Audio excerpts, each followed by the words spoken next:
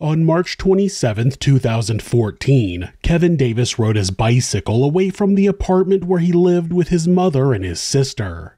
After a while, he tossed his bike and his backpack behind some bushes and continued walking down the railroad tracks.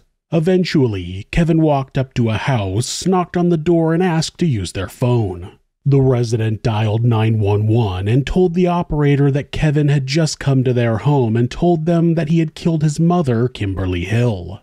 When a Nueces County Sheriff's deputy arrived, he questioned Kevin, who told him the same thing. Kevin was taken to the Corpus Christi police station while officers rushed to the house to check on Kimberly, and when they arrived, they found her nude body laying in her bedroom, a bloody hammer on the floor beside her. It was evident that Kevin had indeed killed his own mother, but that was not all he had done to her that day. This is Monsters.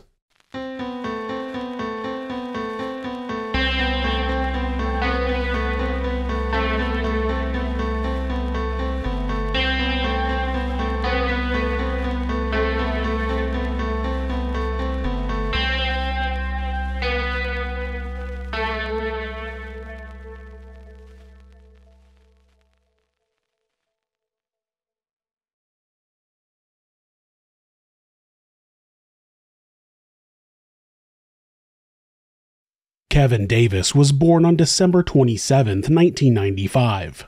Not much is known about his childhood, but it seemed that by the time he was 18 years old, he had become bored with his life. At the very beginning, I asked my mother for permission to die, or rather kind of commit suicide, the sort of beating around the bush sort of thing. Because, well, that doesn't really matter why I wanted to kill myself. Sure it does. I'm bored with life. I don't like life. I don't like people. I don't like living it, basically. There's really anything depressing about it. It just is what it is. And so, I wrote the note. I did. When did you write the note? Around 6-ish, 7-ish. Today or yesterday? Yesterday. Okay. That's in the afternoon or morning? Afternoon. Okay. And then what happened? And then... Did she get upset with you? Well, no, actually. I mulled it over. And then, on a whim, actually, I turned it over, wrote a plan to kill both my mother and my sister, quite frankly, because that's always been a thing of mine. I'm a bit of a pervert. Is it like a fantasy thing? It is, actually. So, that didn't happen. The best laid plans never work out, apparently, or at least the one scribbled on a piece of paper, because she had decided she was sick of this stuff, and she was going to go send me to live with my sister again. And so I kind of leapt off in a fury and just did it right then and there. Like many of the stories on my channel, this one starts with someone who claimed to have wanted to take their own life, but ended up taking someone else's instead. Kevin said that at about 10 p.m. on March 26th. When he told his mother that he wanted to commit suicide, she responded that she couldn't control what he did, and if he did take his own life, she would have to deal with it. An unfortunately harsh response, in my opinion. Kevin didn't like what he heard, so he decided to carry out a long-time fantasy. He jumped into action and attacked Kimberly.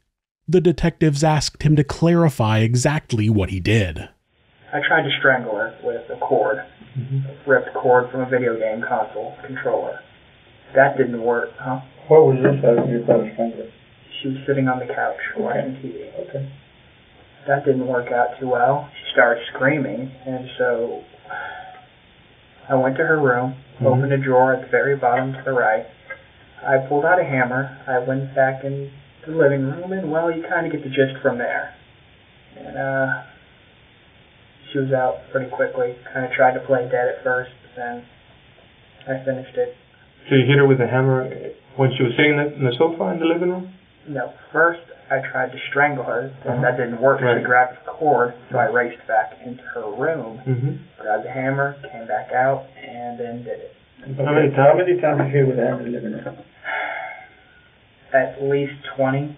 But then she was still alive. I dragged her into the room, as you probably clearly saw. And then I kind of wormed my hands into her brains to kind of just cut it. She was still snoring. Okay. So she was still alive? She was still alive. And you went in there and you kind of grabbed those brains? Yeah, finished it. Alright. Did you use a knife on her? Actually, I was going to, but no, I didn't get to do that. Did you, I guess you never got to stab her with a knife? No. It was all with a hammer? It was all with the hammer in my hand. Where did you hit her with the hammer? The head. All in the head area? All in the head, I believe. I may have gotten her hand because she was covering herself. Okay.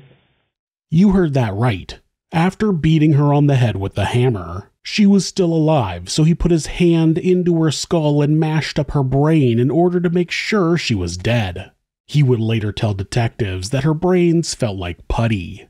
What kind of person thinks to do that? He goes into detail about exactly what he did next. So when you dragged her to the living room, to the bedroom, you kept on hitting her there? Yeah, I kind of went. That's where that's when you reached in and grabbed her brain? Yeah, I kicked at it a bit. Then I just, that was kind of silly, but then I just decided to reach in and kind of just do it. Mm-hmm. And then what did you do after that? Then I had sex with her corpse. You did? Mm-hmm. Did you come inside her? I did, actually. Have you ever done that before, like had sex with her? No, I haven't, actually. This is just the first time? Oh, yeah, I lost my virginity to a corpse.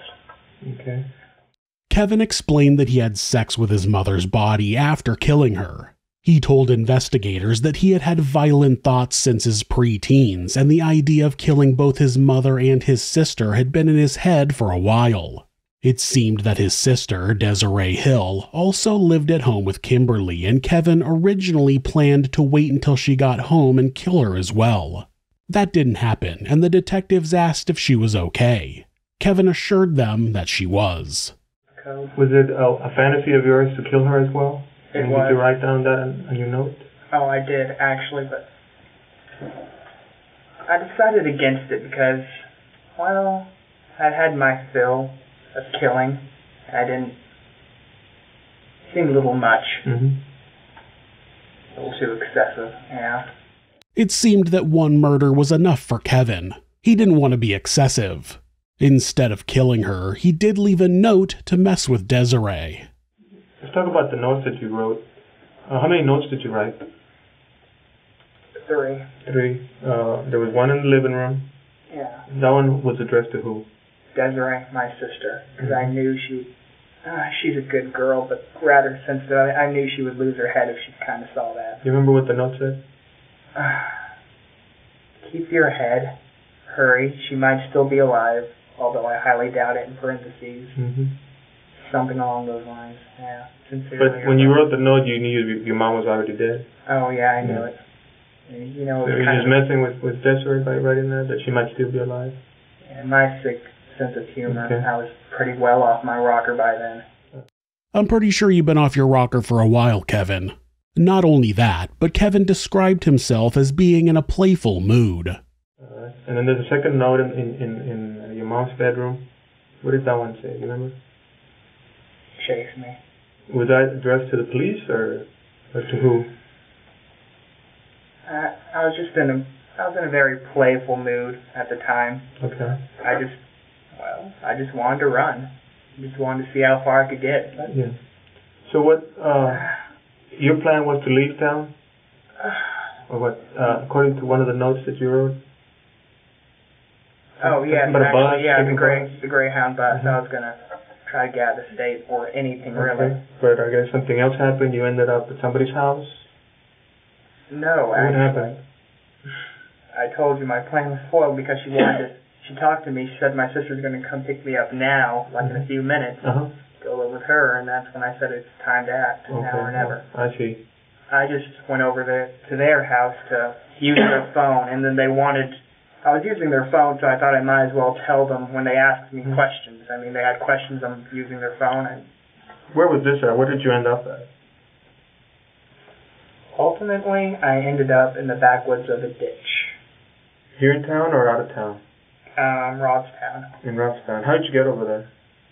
In Corpus Christi, I biked halfway, and then I got to the train tracks, and then I ditched the bike in the thick woods, and then from the train tracks, I just walked.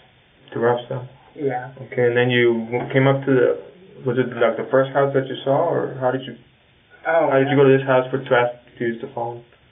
Initially, my plan was just to run as far as I can, but then I ended up crying my eyes out in like the thick woods, like, what did I do? And I realized, you don't know what you lost till you've already lost it. And so I knew that my life wasn't going to go anywhere, not anymore. So I just kind of gave it up midway. Mm-hmm. It seemed that Kevin's plan was to flee the area, so he got on his bicycle and rode out of town. He eventually got to some railroad tracks where he ditched his bike and backpack and spent the rest of the night walking down the tracks.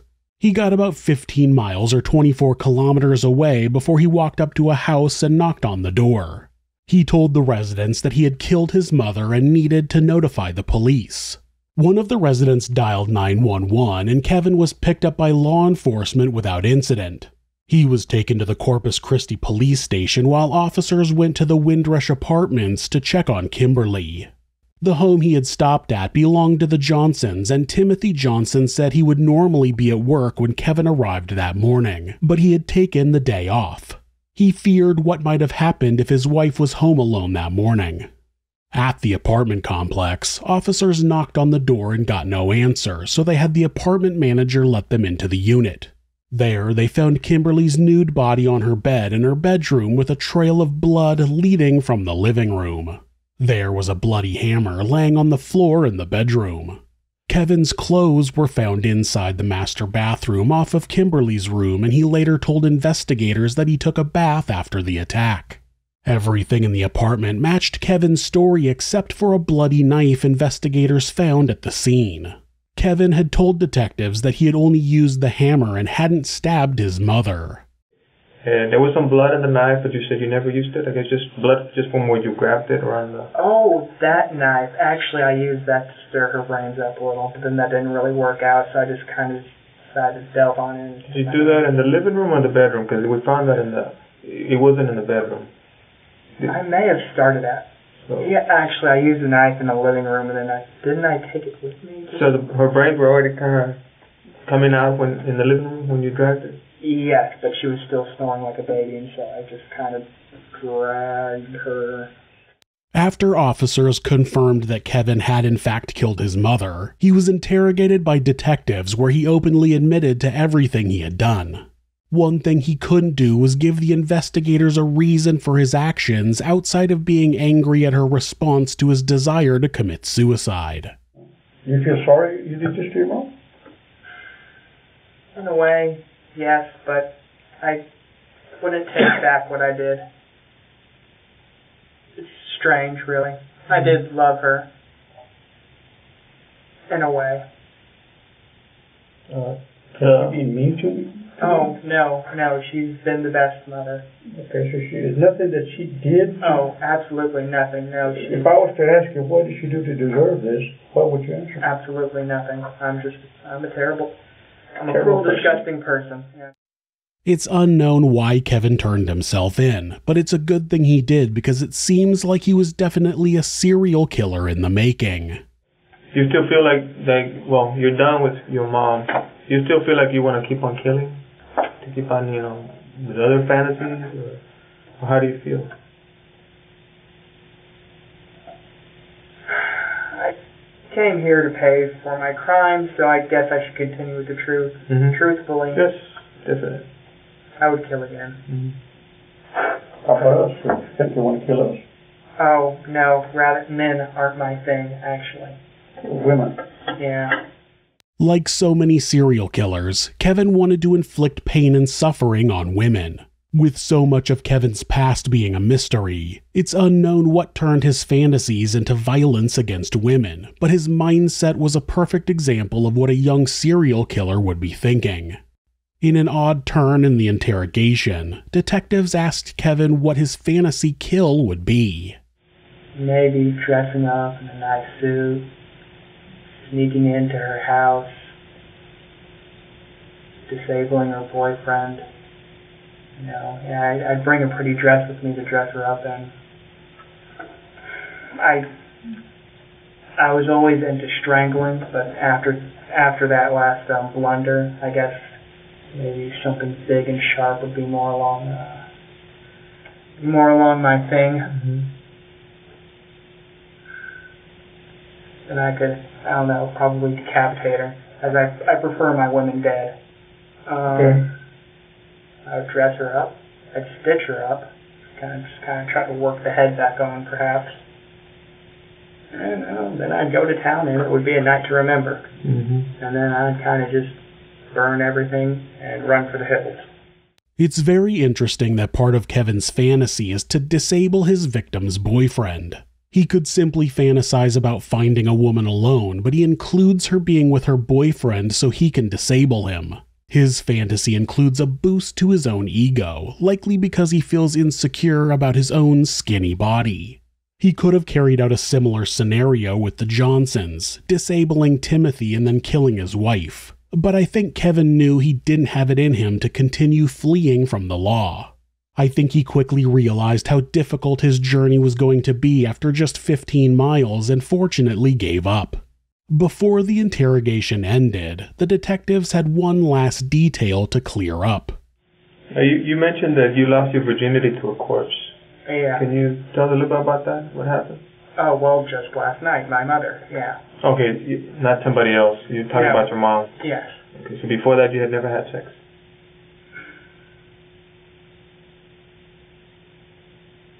Well, I guess since I'm being quiet about it, I might as well tell you now. And it's on the note too, the PS part. We used to have a gray cat named Claire. Oh yeah, bestiality is a thing of mine too. Mm-hmm. Now you know. And so I strangled it, I drowned it, and then I cut it open, and you know the rest. Mm-hmm. Kind of get the rest. You had sex with the cat, with the dead cat? Yeah, ripped it open, stuck it in there. Yeah. Mm-hmm. So technically, Kevin lost his virginity to a dead cat. Gross. Despite confessing to the murder, Kevin initially pleaded not guilty to the charges. It's possible he was going to try to use an insanity defense, even though he told detectives during his interrogation that he believed he was sane and he knew right from wrong. He was evaluated by a psychiatrist who testified that he does have a personality disorder, but he wasn't considered insane by court standards. He knew what he was doing and that it was wrong. During the trial, the defense called no witnesses and eventually Kevin changed his plea to guilty. Kevin Davis was sentenced to life in prison and will be eligible for parole in 2044. Due to his blatant disregard for human life, his admission that he does want to continue killing, and his complete lack of remorse for killing his own mother, it's unlikely that he will receive parole for quite some time after it becomes available to him, if ever. Kevin was a unique type of monster who had all the makings of becoming a serial killer if he hadn't turned himself in. Fortunately, he did, and he'll likely spend the rest of his life in prison.